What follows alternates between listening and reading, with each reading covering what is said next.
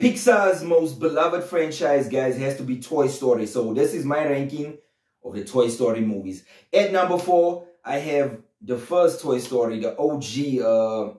This was revolutionary at the time, but it was an okay movie for me, guys.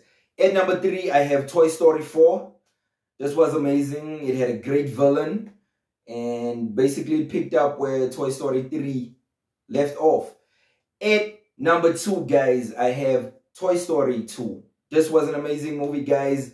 It doubled up on what the first film was. It had a lot more heart. You had characters like Jesse and Bullseye, and it was a great film, guys. But number 1 has to be the absolute tearjerker that is Toy Story 3, guys. I absolutely love this film. I'll never forget the ending. It's something that has stayed with me since I've watched it. That's my top ranking of the Toy Story movies, guys.